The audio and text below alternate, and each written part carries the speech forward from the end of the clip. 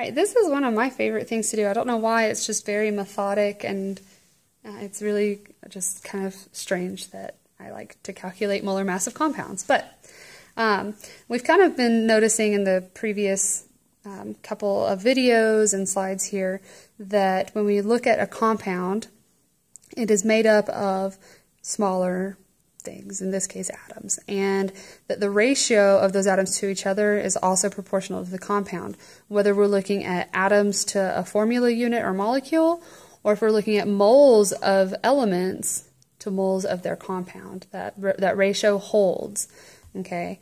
Which means that if I want to find the mass of the compound, it should be equal to the sum of the masses of everything inside in the same ratio that they are represented in.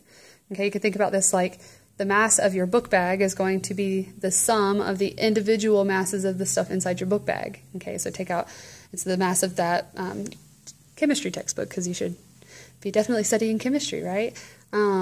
Your calculator in there, or whatever else you keep in there. If you add up all the individual masses, you should get the total mass. Okay, same thing here.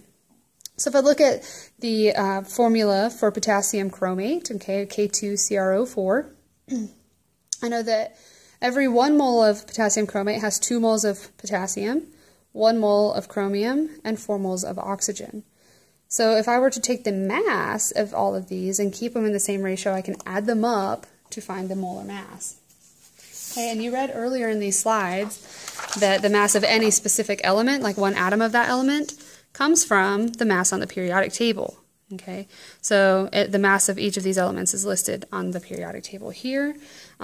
We have now been able to say that this is the number of grams per 1 mole of that substance, and before we were stuck saying AMUs. So we can actually find the molar mass, so that's moles and grams, so that's where we get grams per mole, okay, as our units. That's an exclamation point. By adding up all of the masses of the stuff inside. So the way that I do this is I take my formula and I write out my elements. Okay, so here I've got potassium, chromium, and oxygen. Okay, I find the mass of each of these elements. So I'm going to look on the periodic table, and potassium's got a mass, and you can round them to 2 decimal places. All right, here I've got 39.0983. So I'm going to do 39 point, we'll just do 0.1, okay, because 098 would round up to that, okay. And that's grams per mole, so that's a molar mass of potassium. I can look at chromium, has a molar mass of 51.9961, so I'm going to say that that's 52 grams per mole. And notice how I kept that out to 2 decimal places. So I rounded it up, and that just keeps those as placeholders. Lets me know it's pretty exact. Okay. For oxygen, if you look at oxygen on the periodic table, it's 15.9994. We round that up to an even 16 for similar reasons as this. So I'm going to write 16.00 grams per mole. All right. Once I've got that information from the periodic table, I'm done with the periodic table. Then what I do is I take the subscripts from the formula and multiply each of my molar masses for my elements by how abundant they are in that formula. So if I've got 2 potassiums here, I'm going to have twice that mass.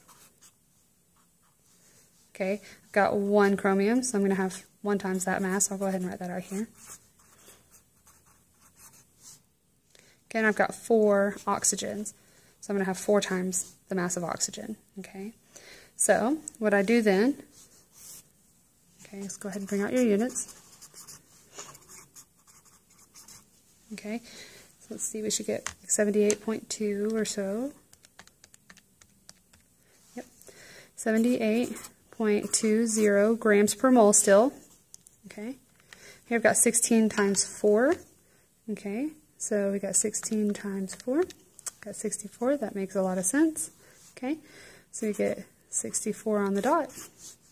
Okay, so for potassium chromate, 72.0 grams per mole come from potassium, 52 grams per mole come from chromium, and 64 grams per mole come from oxygen. So the total, so once I've done that, then I just set it up like a nice pretty addition problem and add up my numbers.